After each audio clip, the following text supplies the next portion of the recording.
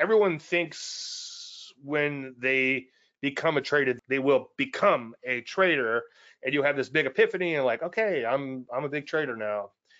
And I guess I'm a pretty big trader, 270 something pounds. Depends on how much drinking I do on the weekend and how much moving I do.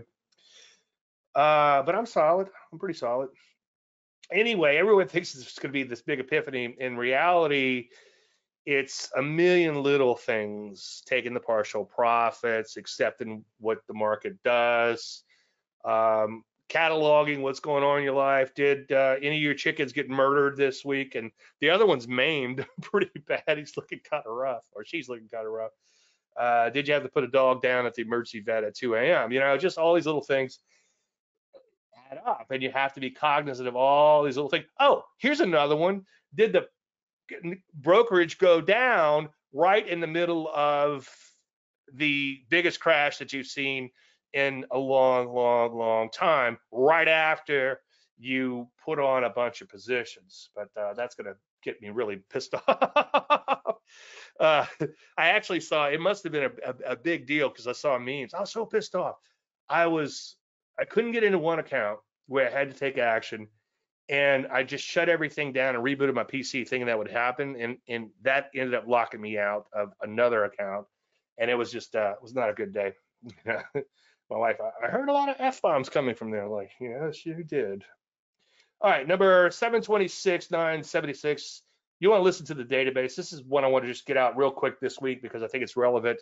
In my Landry list, this is a list of stocks I publish every night, and these are all setups, okay? And I'll pick one or two, or like if in fantastic markets, I might pick more than two that I want to trade, and I'll show them to you, and I'll give you the parameters. This is all part of my trading service, davelandry.com/trading service. If you want to see more on that, davelandry.com/archives. If you want to see what I've recommended for years and years and years. Again, warts and all. But I flagged the ones that are potential shorts, and notice tonight there's only one potential long, and I wasn't too excited about going after it. And so the mystery chart is one of these shorts, potential shorts, and we'll probably be revisiting them. So the database right now is saying that the short side is the place to play. If you only have one or two stocks, there's been a few nights where I've had zero in the Landry list after going through 2,000 stocks. So that's not the time you want to be trading when you can't find a setup to save your life.